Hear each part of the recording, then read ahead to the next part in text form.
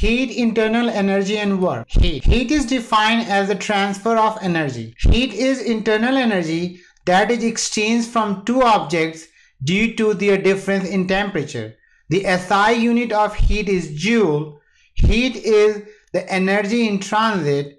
The most frequent unit used is kilocalorie.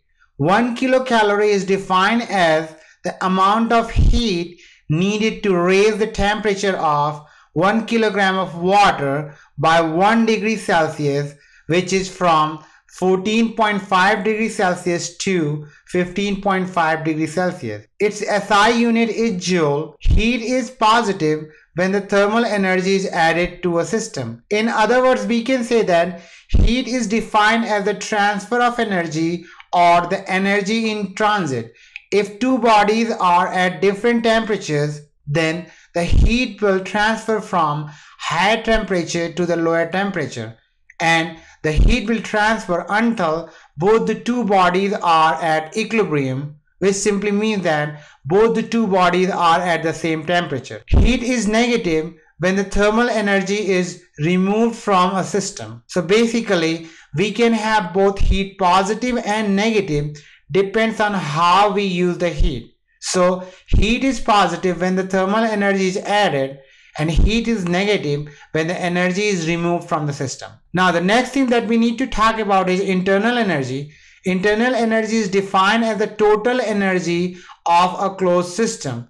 In other words, we can say that it is the sum of potential energy and kinetic energy of the system. The change in the internal energy is equal to the heat gained or lost in the system. It is denoted by U and its SI unit is joule. So basically, if we talk about the internal energy, which simply means that the total energy enclosed in the system, or I should say the total energy of a body, work.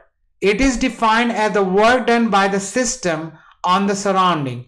Its SI unit is joule. Next thing that we need to talk about is mechanical equivalent of heat.